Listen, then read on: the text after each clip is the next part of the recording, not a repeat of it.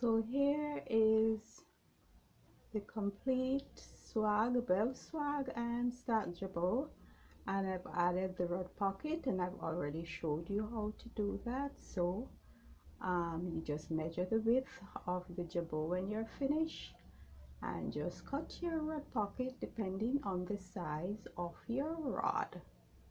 So see you in the next video. Tomorrow I will add it to this and to show you how you can use one simple window treatment and turn it into a very dramatic one. Okay, so remember to like, share and subscribe, and this is Sharon from Everything Beautiful. So here we are again. Good afternoon. I am sorry I didn't really end the first video, so this is a continuation. This is part 2 of the video, and I'm actually doing the stack jabots. Now what I have done is cut 2 pieces of fabric similar to the jabot that I did on the first video with a jabot. Except it has a right and a left. Okay, so let me show you what it's looking like. It has a right and a left, so that's what it's looking like. Let me remove this piece. Okay, so you have a long side and you have a short side, and to be honest with you, I am going to, this that I'm doing is a miniature. I have no use for it. Okay, so it's a miniature. It does make sense. I'm working with a lot of fabric, and I always tell my students, practice in miniatures, don't waste fabric. But I want to tell you that shortly, maybe sometime this week, I'm going to be giving you some measurements to do this exact window treatment.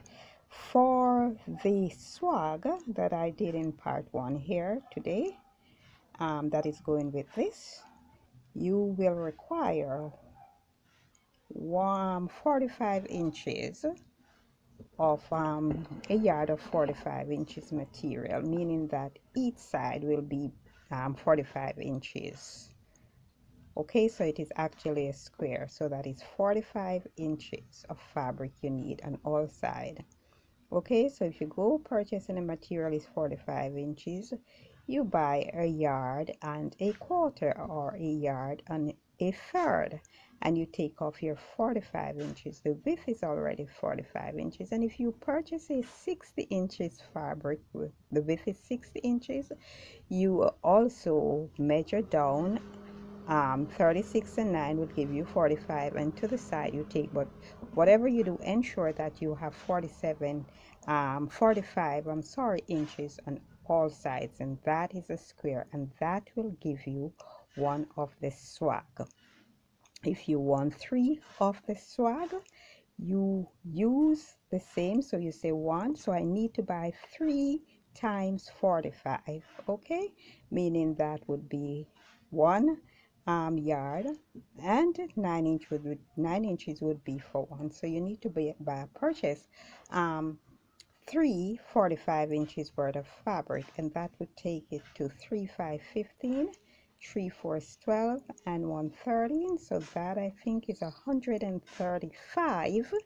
And to know the precise measurement that you would need, or the amount of fabric that you would need, you would now divide that 135 by 36 inches, and that will give you in yardage. If you, wherever you are, if you're using feet and inches. Okay, so that's how you would if you're doing full size swags. Okay, and for the for the jabot, it varies.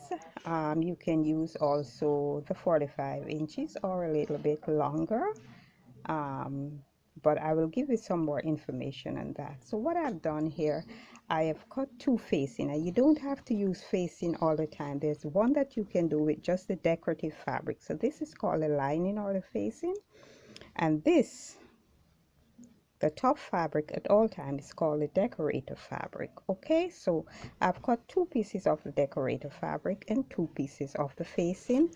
And remember now, when you're cutting, please put 2 right together in this, I mean that always put right face here, and for the other side right also here, or else you're going to end up with two left or two right. Okay, and you place them on each other and cut them. So I have 4 pieces here, and I have stitched the 3 sides, the long side here, the bottom here, and the short side, and I have turn it over, give it little slits to free it up. I told you about the slits already, and so turn it over and I press it. Okay, so what I'll be doing now, I will actually be forming my pleats. So I'm going to try and form my pleats, and remember, in this case, your iron is your best friend. Okay, so I'm actually forming my pleats here, and it's a stack jabot, maybe not a full stack, but it is stacked because it's on top of each other somehow. Okay, and you can always play around this to your own desire. Do what you need, and you don't have to be that stiff or rigid to say I have to follow everything in the book.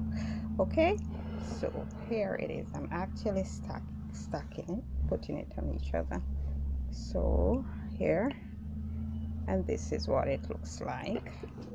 All right, let me turn it in the other direction to let you get a better look.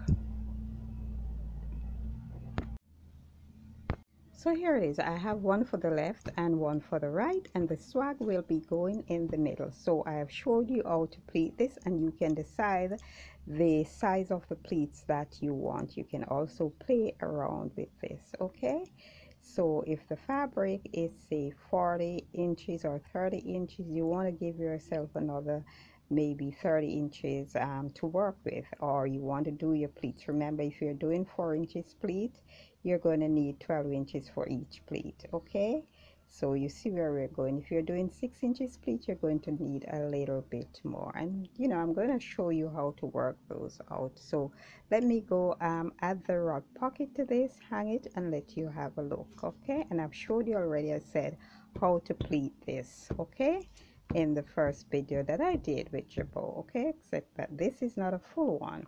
If you take this side and put it to this side, it would look like the orange one, but these are 2 separate pieces that will be going to the end. All right,